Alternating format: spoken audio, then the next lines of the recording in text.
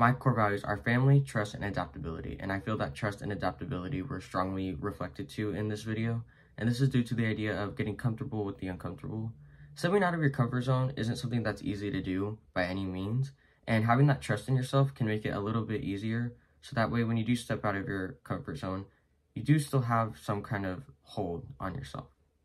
And being able to adapt is similar to the domino effect, where it's easy to be a bystander, but knowing when you need to change and become the first domino is very important.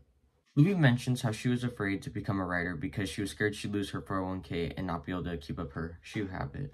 And she also mentions how stepping out of her comfort zone was scary for her because she didn't know it would impact her financially.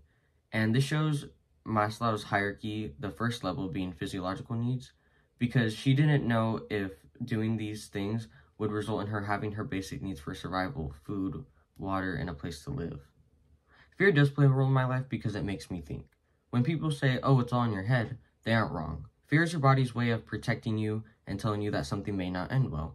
So when I'm scared, I think, why am I afraid? Is it what I'm doing that's afraid or what someone else is doing? So fear kind of makes me second guess whatever it is happening. And that doesn't mean I allow it to control my life though. I stand up to fear by considering why I feel it and determining, is it rational or irrational? Should I make this decision? Should I not? Why do I feel this fear? For me, being the domino is similar to how I deal with fear, and that's by me thinking before I do things. I like what Luby said about what she thinks about before she says things, and that's, did you mean it? Can you defend it? And did you say it with love? For me, being the domino has been harder than if I was social or enterprising because I'm more on the conventional and investigative. So being that domino doesn't come as naturally to me, but by being able to apply my own ideas of thoughts and thinking my way through things, I know that I can become a domino too. And I think that when other people that are also like me see that, it'll encourage them to be the domino more. I know to get more comfortable with the uncomfortable in my career journey, I need to start accepting my strengths and weaknesses. I have narrowed down what field I want to go into, but I haven't chosen a specific career in that field.